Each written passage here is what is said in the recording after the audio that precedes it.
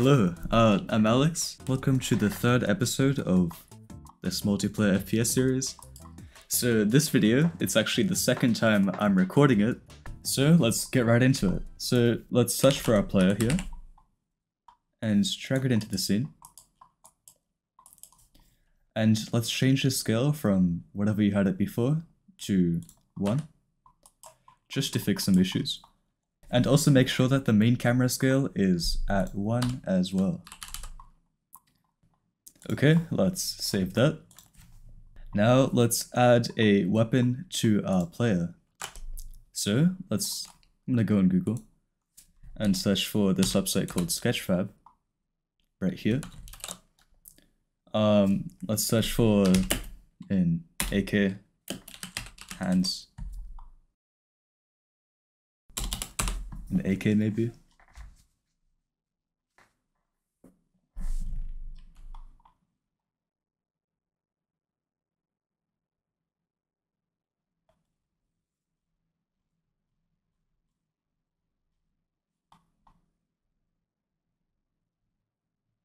I quite like this one, so let's just get that.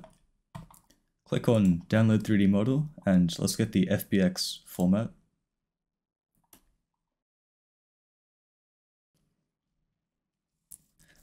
Don't mind me and my free WinRAR.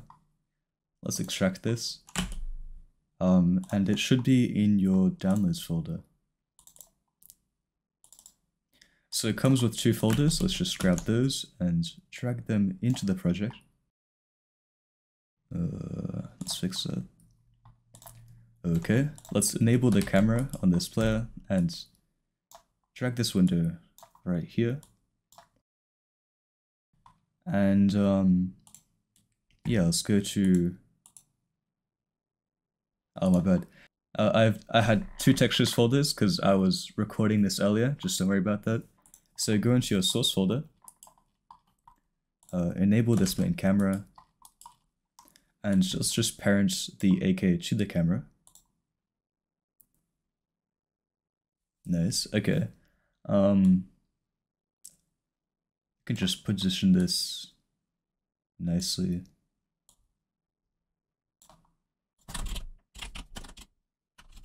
Just a tip, don't ever rotate this because this will just look weird. Just change the position. If you rotate it, then the gun won't be facing to the center of the screen, just as a piece of advice. Yeah, this looks actually very good. I'll just extract this material by clicking Ctrl D for duplicate, and let's drag the arm material on the arms mesh, and then does this have, okay, 1, 2, let's draw this, let's drag the AK material on the AK.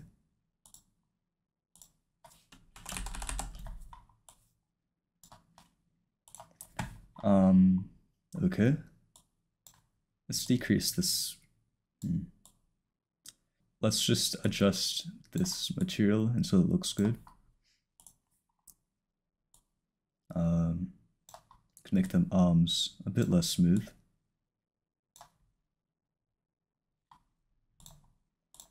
Yeah, this looks quite nice.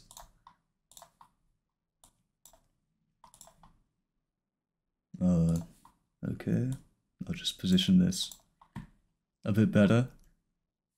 But yeah, this looks sick so far, so let's once again disable the camera and apply this to our player. Then we can just delete this. Yeah, this looks pretty incredible. Let's get started with the code. So under our player, let's add a new script called health. In this health script, we can delete all this, and let's add a public float for, actually a public int for health, And then we'll add a function, so public void take damage, which will take in an int of damage. And in here we'll type health minus equals damage. Now if our health is less than or equal to 0, so if health is less than or equal to 0, we want to destroy our player game object. So let's destroy game object, and for this function, let's add the tag for punRPC. And I'll show you what this does later, so let's just save that. And now, of course, we need to add a script for our weapon. So on this AK, let's add a script called weapon. We can delete the start method. We'll add a few parameters. So the first one will be public int damage. Then a public float fire rate. A private float for next fire. And yeah, that's all we need. So in the update method, let's check if input.getButton down. Actually no, getButton fire 1 and next fire is smaller or equal to 0. Let's create a new function, void fire. Then here let's fire, and we'll also set next fire to be equal to 1 divided by fire rate. And up here, let's check if next fire is greater than 0, next fire minus equals time dot delta time. So this next fire will decrease by 1 every second. In this fire script, oh, actually we need a reference to our camera as well. So public camera. We're going to define ray equals new ray, camera dot transform dot position, camera dot transform dot forward for the direction. Yeah, that's all. Then we're going to make a new raycast called hit, and if physics.raycast ray from ray.origin in ray.direction with, and then out, for out, let's do out hit, and let's do a range of 100. So if this ray hits something, let's check if hit.getComponent, hit.transform, hit.transform the game object .getComponent health. So if what we hit has a health component, meaning that it's a player, let's do hit.transform game object .getComponent Photon view. So what this Photon view does is it allows us to do stuff that is synced over the network. So let's get component Photon view .rpc, and our RPC will be right here. It'll be called take damage. The target will be everyone on the server, so rpc target.all. And we have a parameter here, which is an integer. So let's pass in our damage. And yeah, we should be set. Okay, let's test. We've got our 2 beans. And if I shoot him... Oh, we made a mistake. Give me a sec. So for our player, under the weapon script, let's actually set some stats here. So for damage, let's do 25. Let's drag in our camera, and we'll set the fire rate to 10 times per second. And also let's set our health to 100 by default. So this AK will do 25 damage, and our health will start off at 100. Let's build and run this, see what happens. So right now you can hold down to fire, and if we shoot this guy, there we go, he's gone. But since we don't have respawning yet, this on the other person's screen, it just freezes. We'll add that in the next episode. We've got some other stuff we need to finish first. So firstly, for our health, let's add a health bar, or some damage text, so that we can visualize our health for the player. So let's add a UI text and import TextMatch Pro Essentials. Let's just import everything. Okay. Now let's move this text to the bottom left corner. So there we go. Let's make this say 100 by default. Okay, so we'll set the text in our health script. So in here, let's add a new header for UI. Now this is just for organizing stuff. You can add this if you want, or just skip it. And we'll add a public TextMatch Pro UGUI, and we'll call it health text. Now when we take damage, we'll set our health text dot text to be equal to health dot toString. So this is an integer. Our health is an integer, and the dot text is expecting a string, so we're just converting the integer to a string.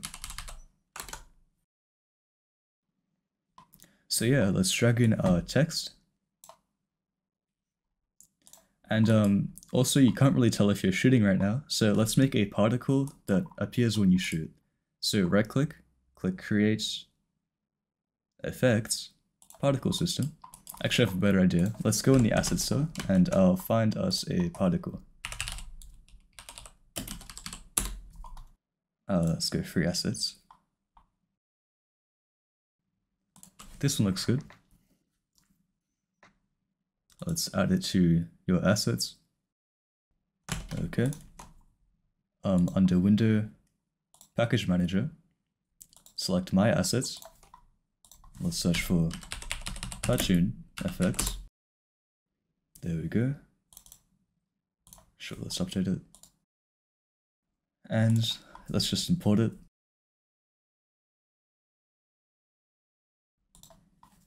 Okay, let's go to Cartoon Effects. I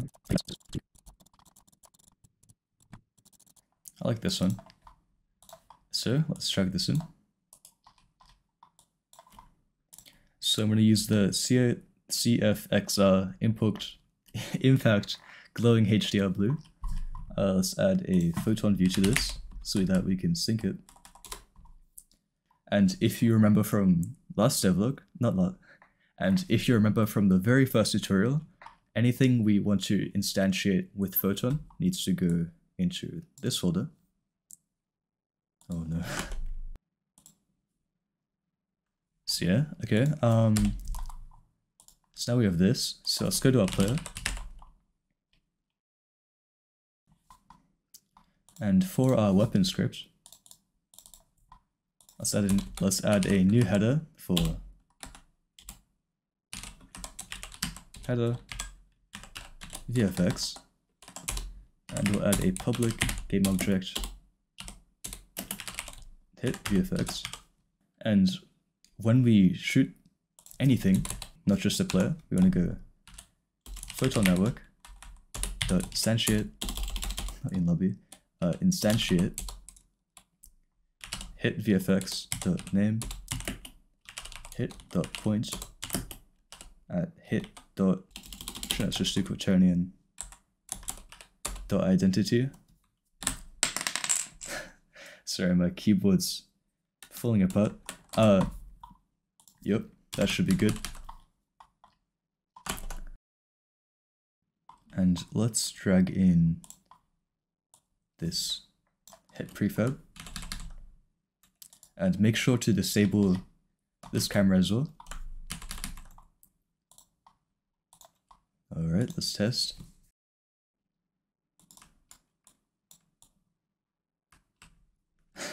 Very cool. Okay, I mean, you could probably do better if you actually look through the asset, but let's just test this.